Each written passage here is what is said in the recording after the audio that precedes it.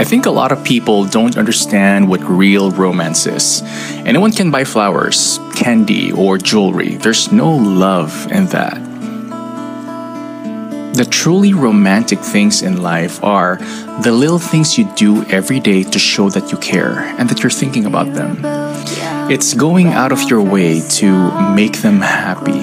The way you hold her hand when you know she's scared, or you save the last piece of cake for them. The random text in the middle of the day just to tell her that I love you or I miss you. The way he stops to kiss you when he passes by.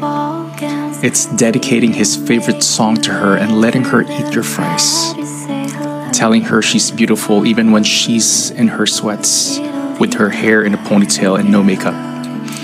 It's putting your favorite show on pause so she can tell you about her day. And laughing at his jokes, even the really lame ones.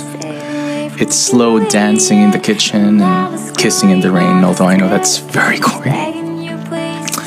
Romance isn't about buying, it's about giving. True romance is in the gestures.